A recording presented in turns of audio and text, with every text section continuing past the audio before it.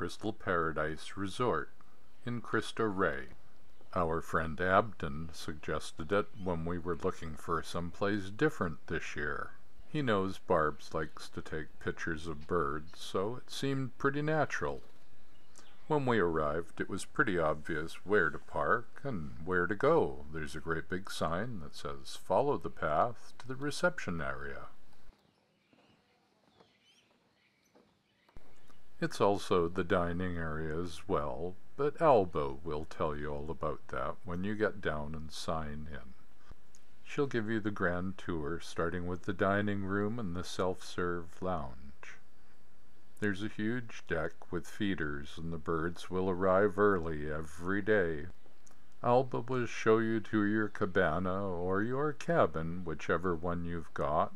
They're all a little bit different, but they're all beautiful.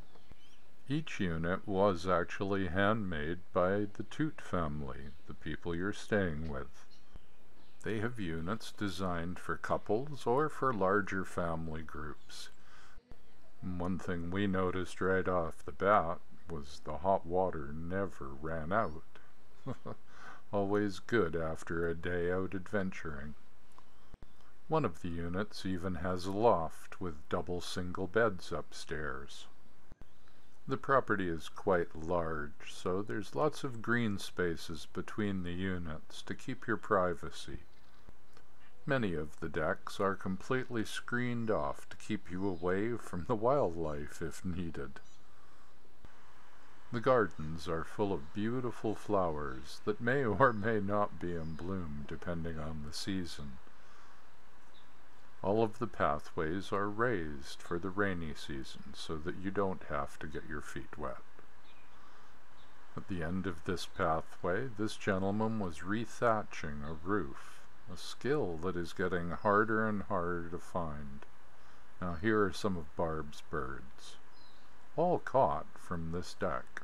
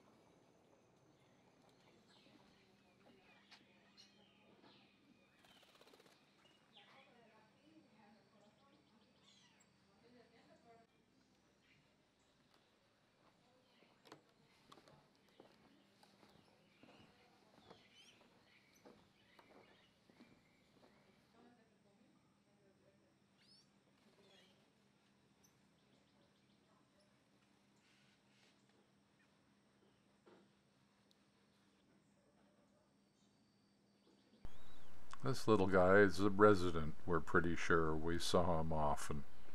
There was some big glass on the deck to catch these birds, and in the afternoon the birders seemed to come back to relax and compare notes.